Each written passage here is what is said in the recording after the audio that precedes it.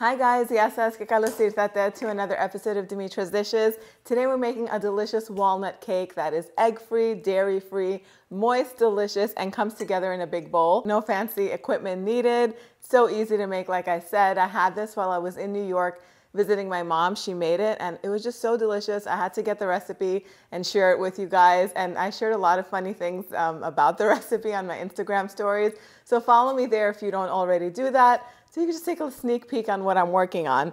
But this cake was delicious. It was a challenge getting the recipe right because I don't know if you guys get recipes from your family members like moms, aunts, grandmas, they're usually very hard to figure out. It's like a cup of this, but not this cup, that cup, a glass of this, but it has to be a drinking glass, not a, I don't know, so many different things. So it took me 4 times to get it right, but I got it right and it's moist and delicious and perfect if you're fasting for Lent or if you're vegan and you want something that goes great with coffee. This is it. Let's get started. So we're gonna start off with the egg substitute, and I've tested a few different things because when I had this cake at my mom's house, although it was moist and good, it kind of crumbled a little bit too much because it was missing that egg that holds everything together.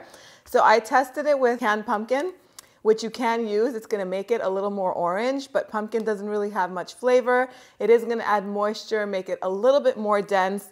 It's pretty delicious. So you could do this, but my favorite thing when I was testing was what they call a flax egg in baking. And it's basically ground up flax seeds. You're gonna need 4 tablespoons of them. It's a giant bag that I get from Costco because I like to add some to my water and just drink it. It's really healthy. And a half a cup of water. Just mix it up and let it sit while you get all the other ingredients ready. And this is gonna act sort of like an egg in the cake. But again, you can use pumpkin, you can use banana if you don't mind changing the flavor because banana does have a lot of flavor. You can also use applesauce and all those options will be listed on the blog. So now we're gonna get the dry ingredients ready. So I have 3 cups or 400 grams of all-purpose flour. To that, I'm gonna add the zest of an orange. I have these little tangerines here, so I'm gonna use a few of them. I don't know why I'm holding the cup. I need the zester, the microplane. If you're using an orange, all you need is 1. Otherwise, use 2 of these small ones.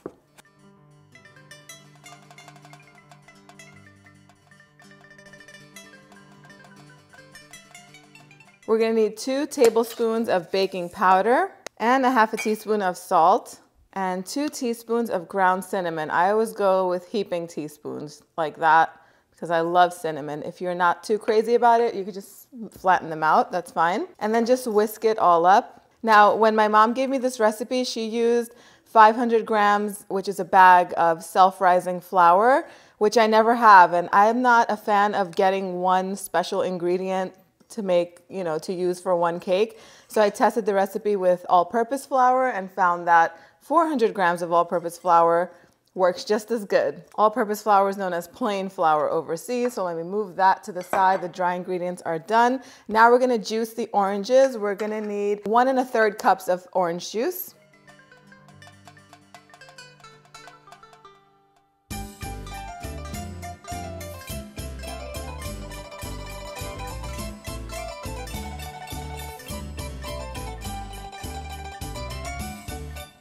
Okay, 3 million years and 17 clementines or tangerines, oranges later, you have a little bit of orange juice in here.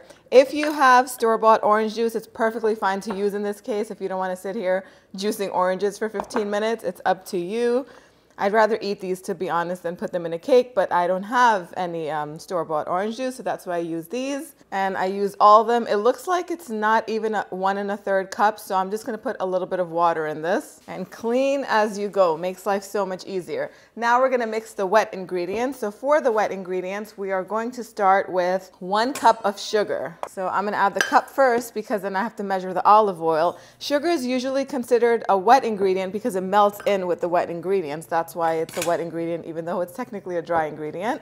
Then we're gonna add 1 1/3 cups of, this is refined light olive oil. I usually buy it from Costco, not sponsored, but if they wanna sponsor me, please be my guest. It's very light in flavor. If you use a cold pressed olive oil for this, it's gonna be very heavy. Cold pressed olive oil is better for making savory dishes, salads, things like that. It's really not that good in cakes. It's too heavy. The flavor is too strong. So use either light olive oil like a pomace oil or your favorite vegetable oil, whatever you like. I'm also going to add a teaspoon of vanilla extract and the flax eggs that we just made. I hate calling them eggs, but they basically do what eggs would do in a recipe. And I'm just going to mix this all up. Then we need half a teaspoon of baking soda. And I like to add the baking soda in the orange juice because it'll dilute better and you won't get that bitter bite of baking soda that sometimes ends up in cakes if you add the baking soda to the dry ingredients. That's why I have started adding baking soda to my wet ingredients and the flavor never gets messed up. Add that to the bowl. And do it on top of the bowl because it bubbles up. Have you ever done that science project, I think in 2nd grade, where you make a volcano and you combine an acid like vinegar with baking soda? It's pretty much the same thing. It's gonna rise up and make a mess if you don't put it on top of the bowl. Anyway, mix that all together. And then we're just gonna add the dry ingredients in a few batches. If you want a moist, light cake, you never wanna overmix the flour. Just mix it in until it's just incorporated and then stop. The more you mix flour, the more it turns into bread.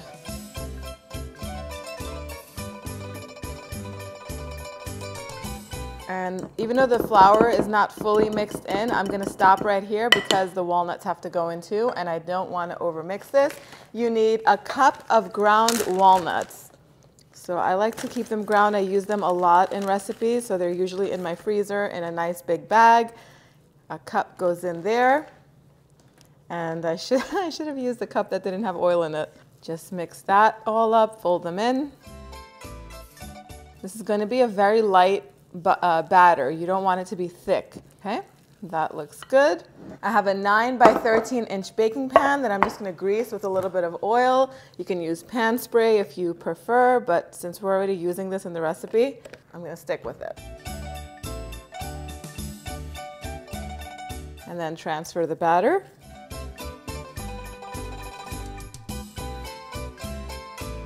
You can throw some raisins in here if you want, some shredded carrot. Even sweetened coconut would be nice in this. You could put a cup of sweetened coconut. Whatever your favorite dried fruit is would go really nice in this. Let me know how you're making it. Spread it out evenly. Does not get easier than this. The oven is preheated to 350 degrees Fahrenheit. This is going to bake on the center rack for between 35 to 40 minutes. Check it at the 35-minute mark. You don't want it to overbake. Just insert a toothpick to the center, into the center of the cake. If it comes out clean, it's ready. Take it out. Don't overcook it, otherwise it's going to dry out. You could even check it at the 30-minute mark because ovens really do vary. Once it comes out, let it cool completely. Then you can just cut it into portions, sprinkle some confectioner sugar on top, put it on a serving dish, make some coffee, and call some friends over. My cake was ready in 35 minutes, and it just took about 15-25 minutes for it to cool. It was ready to go. The house smells incredible. I would actually sprinkle a little more cinnamon on top of the powdered sugar too, just because I love cinnamon, but it's up to you. Make some coffee, which I do have cooking in the back, and call some friends over, like I said before, because this is worth sharing. It's so light. It's so good. I need to take a bite.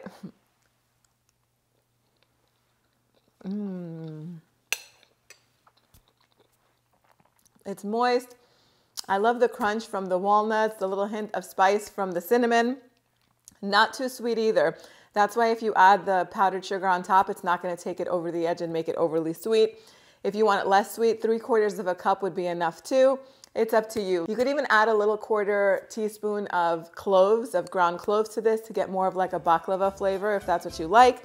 The options are endless. I hope you give it a try.